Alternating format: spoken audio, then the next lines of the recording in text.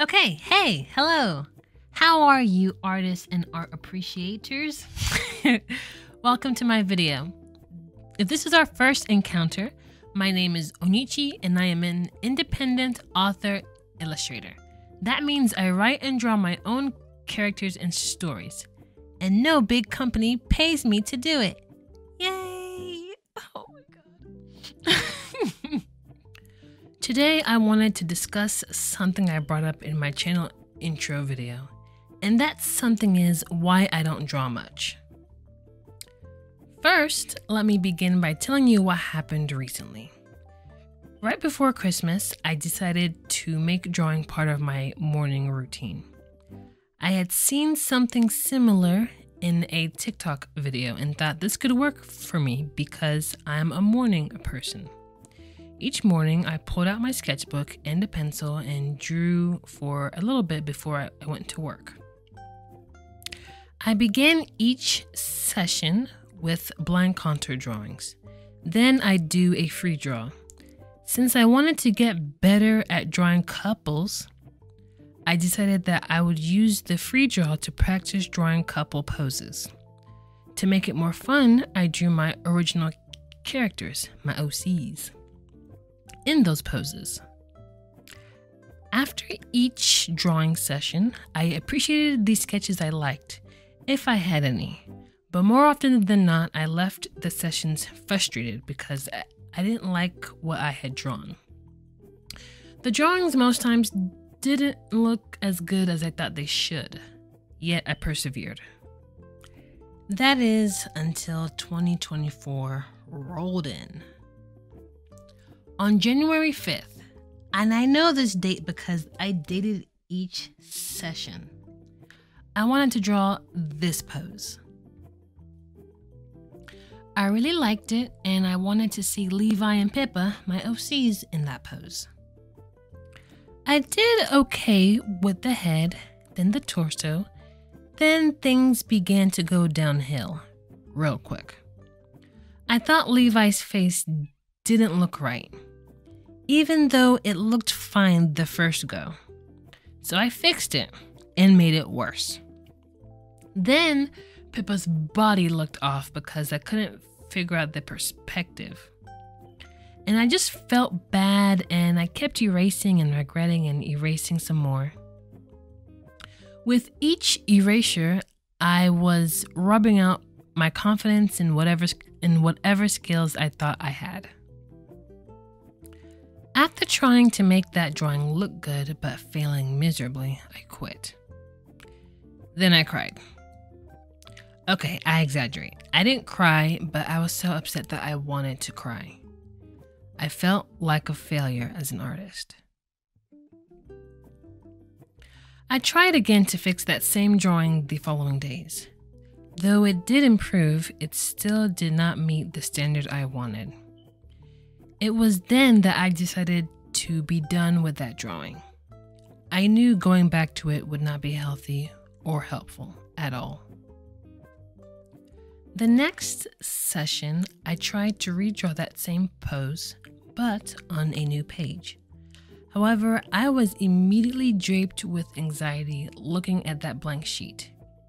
I gave up before I even started. As a matter of fact, I quit the free draw entirely. From January 5th up to January 22nd, there were no new free draw sketches in my sketchbook. All I had were blank contours. So, there you have it. I don't draw much because sometimes I get this fear of screwing up my drawing, of not meeting my own high standards, that it discourages me from drawing at all.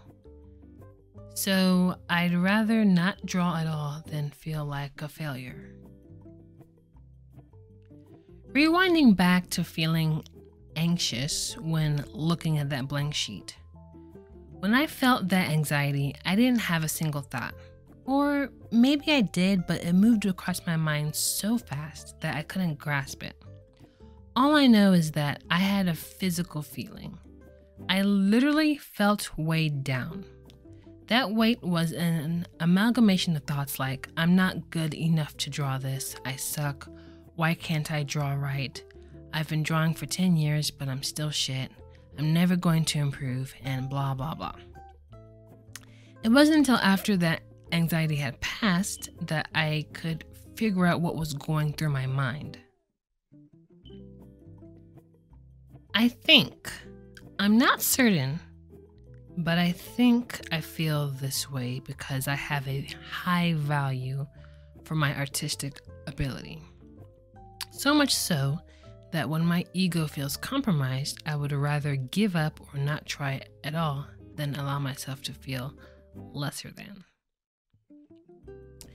If you don't draw, you don't mess up. If you don't mess up, you don't have negative self-talk. And if you don't have negative self-talk, you don't feel bad. That's the logic. Has anyone else felt like this recently? I know this feeling, or something similar, is common amongst artists, so think of this as a check-in. In the comments section right now, or at the end of the video, tell me if you relate to this feeling, or if you don't. But if you have experienced this or something similar, did you also feel weighed down? Like, tell me your experience.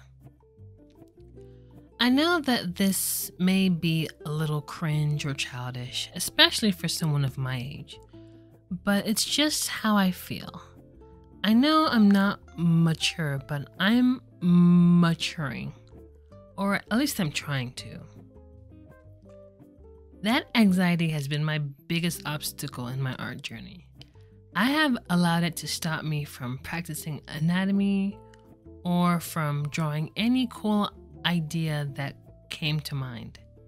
And I've had many ideas for new drawings that have been abandoned because I didn't think I could do them well. Even though not drawing has been protecting my ego, it has been hurting my growth for years. And I am tired of being in the same place. I would like to finally improve my art. So, how did I overcome this? I have experienced this anxiety when it comes to drawing many times, and usually it just goes away after a few weeks or months. Like last year, I stopped drawing in April and returned in July. It helped that I had an art class that month, but I did work on a WIP prior to that class. It was mostly coloring, but that's something, right? This time around, I think a little reassurance helped. I spoke to an art teacher. He's not my teacher because I'm not in school, just a person I know. And I guess getting that reassurance took some pressure off me. On January 23rd, when I completed my blind contour and wanted to do the free draw, I constantly reminded myself that it was okay to make mistakes. And that did help me as well. Yesterday, February 25th, I may have found a way to help prevent or lessen this. I found this new solution in the book Keys to Drawing by Bert Dodson. In the first section of chapter 1, the very beginning, he talks about inner dialogue and shares advice to adjust it if yours is critical. Pause and read the section. Now, I'm not going to go into this. After I read it, I thought it would be good to share. I hope his advice helps you. I, for one, am going to give it a try. Anyway, another way to overcome this fear of drawing is, of course, to talk to your therapist or counselor if you have one. I haven't yet, but I will. And if you don't have access to a therapist, maybe take the time to think about it and write in a journal. What are you afraid of? What are you catastrophizing, and why? Sometimes getting it out of your mind makes the problem feel smaller. I have thought about it, and I feel like that rabbit hole is deep and has a tunnel system. I'm not a therapist. I'm not a psychologist. I'm not training to be either. So take this advice with a grain of salt. This is a peer-to-peer, unprofessional, unlicensed, unqualified parasocial conversation. Now, if you haven't already, go draw something. Bye!